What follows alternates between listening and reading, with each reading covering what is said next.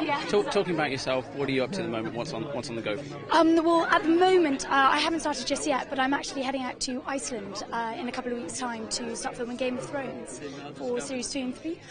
Well, Series 2 obviously just this year. So yeah, I've never been to Iceland before, so I'm really looking forward to it. I think it'll be amazing. Game of Thrones has been a phenomenon since it emerged, and obviously a successful book with the series before. Were you familiar with it before you went up for the role? I had started watching a couple of episodes already on Sky Atlantic, and purely just word of mouth, friends were like, "You've got to watch this if you're a medieval kind of fan, the fantasy fan." I was like, "Oh yeah, okay, can't go wrong." And then suddenly, when the audition when it came up, I started reading the books as well. So I'm kind of working my way through those. They're pretty big, so yeah, I'm taking my time. Wonderful to hear that you're going to be in the second and the third season. Which character are you playing? Can you tell us a bit about it? Yes, I play Ygritte. She is a wildling. She's north of the wall, and I think that's why we're filming, obviously, in Iceland. And so, yeah, no, she's a bit of a tough character. She's a hell of a lot of fun. Hell of a lot of fun. And in the book, she's wonderful as well. She's very witty, she's fiery.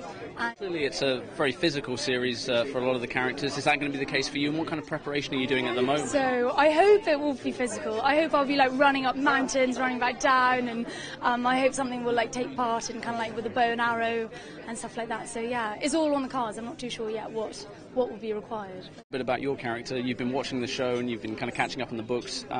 Do you have, beyond your own character, do you have a favourite character in the series? Is there anyone that you particularly enjoy watching or reading about? Who do I love reading about? All round, I did love reading about Robert Baratheon back in the first book, and then in the second book, I love when they're north of the wall. So I love hearing all about the Night's Watch and everything about that. But yeah, character-wise, I think I love Cersei Lannister. Oh, she's evil. She's evil, but no, I like watching her a lot. Yeah. You told us earlier about your character. Is she someone you can relate to quite easily? Are you like that? Are you fiery? And you seem quite sweet in real life, to be honest. I would like to say that I'm fiery. I'd like to say that there was a little inner side that would come out every now and then. But no, I think that you can relate to her in the fact that she is a fighter, and also I suppose that she's quite funny, and I like to think sometimes a little bit funny too. So, but no, I think I'm very much kind of wanting to like get it out of my system and go there and give it 110, really. Clearly there's a massive fan base for the series.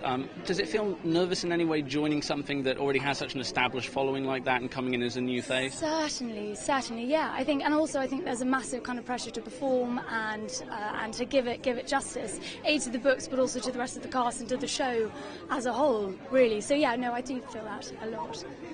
Obviously we don't want you to ruin any surprises, but talking about the second season, what do you think it's going to give fans that they won't have seen in the first season? I mean, just overall, what kind of things can we expect? Actually, I know that they are keeping very close to the books, to the second book.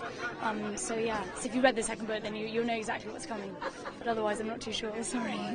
What else have you got on the go at the moment? Or is just Game of Thrones consuming your life? At the moment, is all Game of Thrones. Yes. Talk so much about the show. It seems to have this amazing connection with the fan base, and people in America and over here are falling in love with it. What do you think why is the show having that effect? Because it's very rare for a new show to just immediately be seized upon in the way that I think Game of Thrones has. Yes, and received the way that it has been. I think the writing. I think it's down to the writing. I think it's down to the actors involved. But also, there's something just phenomenal about the fact that it's fantasy. There's something phenomenal about the fact that you're kind of like you're in Westeros. You're in a completely kind of made-up kingdom. You've got dragons. You've got knights and like big stony castles. I just think it plays with your imagination and the whole direwolf and everything like that, all these fantastical, magical creatures is brilliant, and I think that taps everybody. I think. Cannot wait to see you on our screens with that. I guess as a final question, do you have a message to all the Game of Thrones fans watching out there? Anything you'd like to say to them? Well, just the fact that how fantastic that they have been watching the first series, and I hope that they enjoy the second series just as much. And I'm going to definitely do my best.